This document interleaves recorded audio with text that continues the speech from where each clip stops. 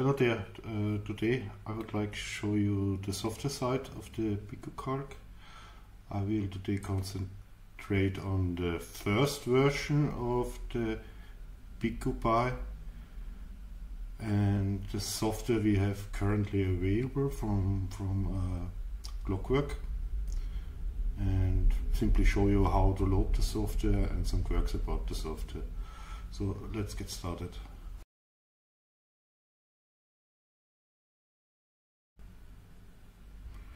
First of all, we need to put the PicoCalc or the Raspberry Pi Pico into boot mode before we connect it. If we connect it directly, this is this one, then we'll get an error from Windows that he doesn't know it, so we must put it in bootloader mode. I will show you how. If you turn it around, you can see here the white knob or button, and you need some toothpick or some small thing to poke it in. Then there you have also a noted reset. Press it. Sometimes not that easy, but press it, hold it down, and then connect it. Then you hit here beep, and now you can see it's already mounted as USB drive. You see these two files, and also you can see here it is connected.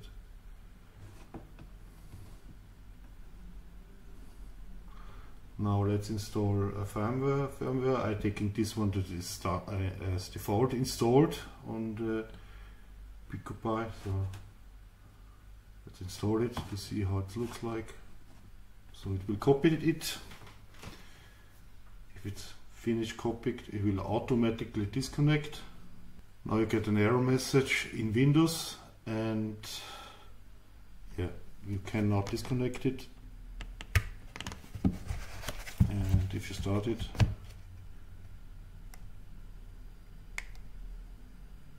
you can see the PicoMite version is now installed. Let's take a look into the basic and the PicoMite stuff.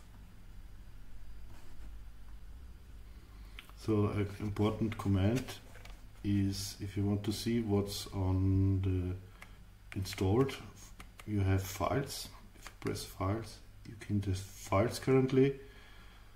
You have the E drive, this is the local storage from the PicoPi, and you can switch to the B drive. This is then the SD card.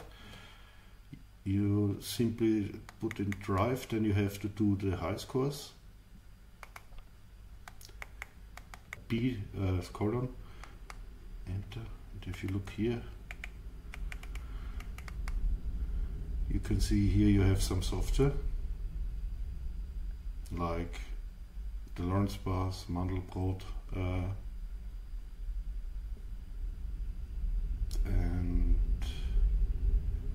some beef diag bars, so 3 basic files. Let's run Lawrence.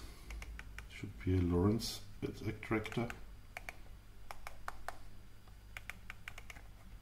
Once again, you need double high scores, or quotation marks.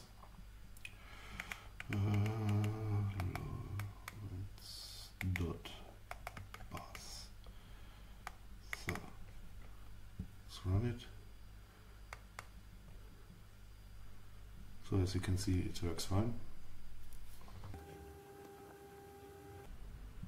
So if you want to see the source code, you can type in edit. There you have it. So you can activate the syntax highlight. The command is option color code, I put it off for demonstration purpose. Now go in edit. This is the default setting, it's green, and if I put it on, you can activate it again.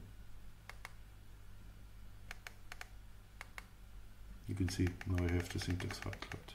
I have searched for some other Basic software. I have found this gauntlet board. This is quite interesting.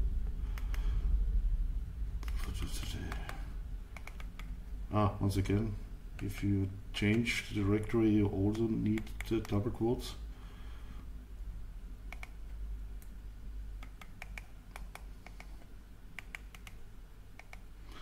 This gauntlet version is a board for the PicoMite 2 version. So change.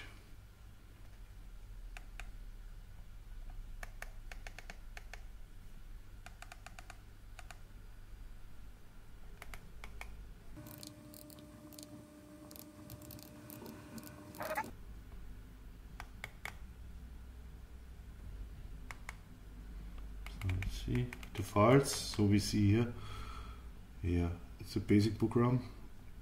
Let's try to run it.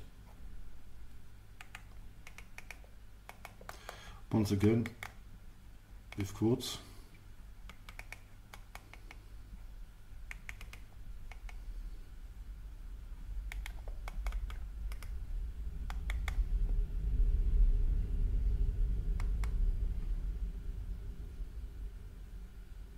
And you see we get an error.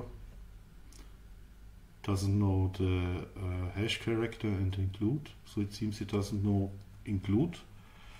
If you look in the code, we see also it uses a lot include here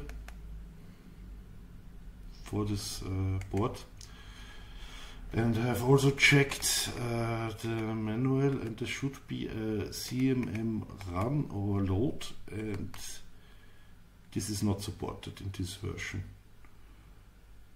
So I'm not sure how many Basic stuff is here available currently for this Pico version. There is much more for PicoMite family, but let's see, maybe it will be more in future.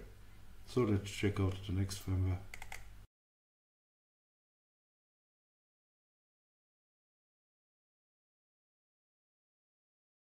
Down there, let's see, where is it? Here you have a manual, you find some information. So let's continue. Let's install another software. Let's try the MP3 player. So same procedure as before. Switch it around.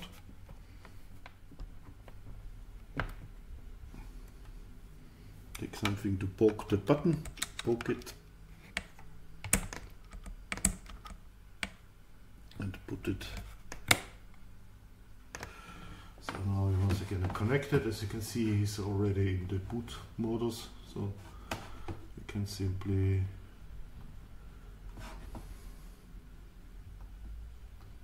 take the MP3 player.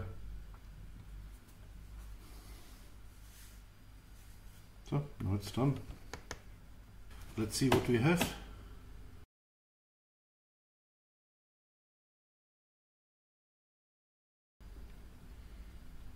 So here is the file, the bell labs fine.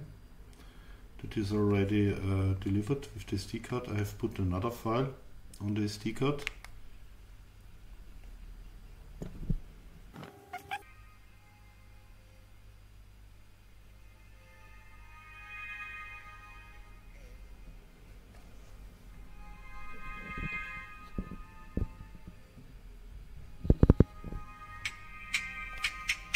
So basically it plays, but I have had some issues with my original MP3 file. I have to convert it to 64 bits per second. So you must convert it down, as it will not work. So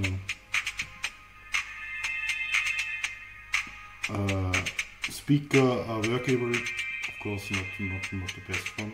Okay, I think it's only an example of the sound of this device. The MP3 player is maybe not intended for end-user use.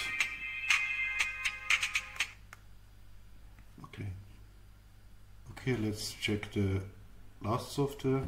Once again, the same procedure. Turn it around.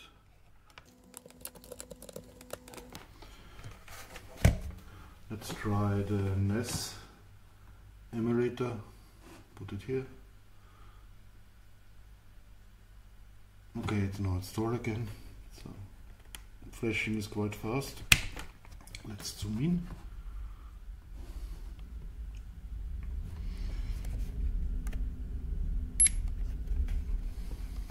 So basically, if you start up, you see the NES files you have installed. I have recognized if I like to try to start Ghosts and Goblins, for example. You have, first of all, you have the A, B select, and all the buttons here in this row. So you press this, then it starts. And that's all what I get. This ROM has 265K, and I think this is too much for the Pico version 1, so it will not load.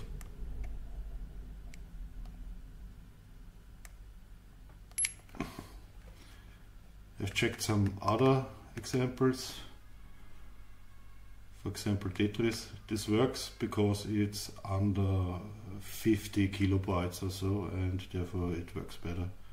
So this will work. As you can see, the start button. Can you see? This is the start button. So start again. No. Yeah, but of course it works. 8/8. So I'm not sure if this is because of the older Pico with the lower RAM, and if you have a higher one that is more possible. I will test it in future. So that's all for today. I'm not really Lisp expert, and I'm not sure how to install Fuzik correctly. I think there is an image for the disk utility. Maybe I check it out, but honestly I'm waiting for the Firefox this week. I hope I receive it also this week, and if I have the Firefox I make an update, and also I want to try the PicoCalc with the second version of the PicoPi and see how well it works.